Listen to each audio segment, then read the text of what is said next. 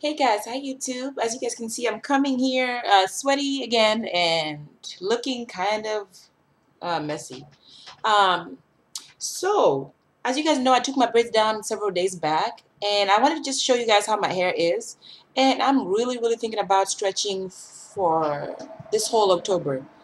And it's hard for me because that would make it almost 1 month and a half, or almost two, without a relaxer, and I'm so tempted.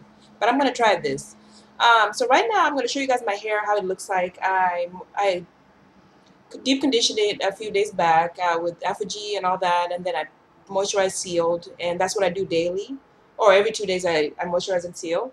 So far, after taking the braids down, I really noticed that my hair was doing well, and I think it's because I was using several products. If you see in the corner video, I listed the products I was using, and my hair was really moisturized when I took the braids down. That's something I didn't used to do before, and my hair was dried out when I was taking them down. So right now, my hair has a lot of growth, especially in the front, and that was due to the castor oil that I was putting in between the lines. So I'm gonna show you guys the front here. See the thickness right here? This is all growth, you guys.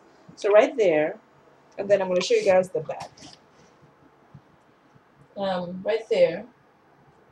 So I can just feel it. It's like spongy right now. So that's showing me that there's a lot of growth in there. And it's gonna be difficult, you guys, to go for the whole month with it. This month with a relaxer. And right now I'm using that curly wig because it's really helping me kind of just, it blends really well with my hair like this condition.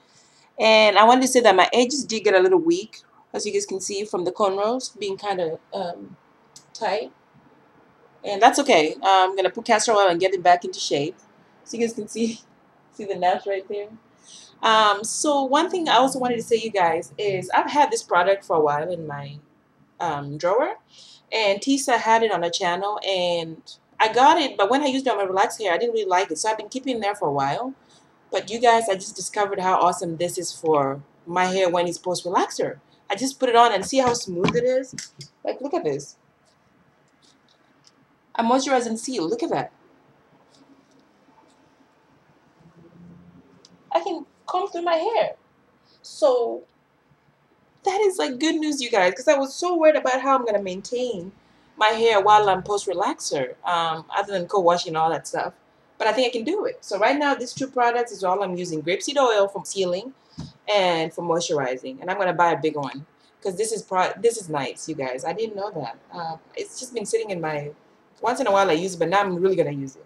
So yes, I'm going to go for this whole month with just the hair not relaxed. And what I do is I do I separate into three sections because that's easier for me to take down the braids and kind of moisturize. I couldn't do cornrows because that takes me forever to take down and then to moisturize and seal. So I just really won't even bother with it. So yeah, I wanted to just show you guys. I'm just really impressed with here. I mean, look at this growth right here. This is growth just from the castor oil. The back is not as thick because I didn't use too much castor oil. So that says a lot about castor oil. That's the bomb. Like, you guys have to try this product. The Jamaican one, oh, awesome. I am sweating.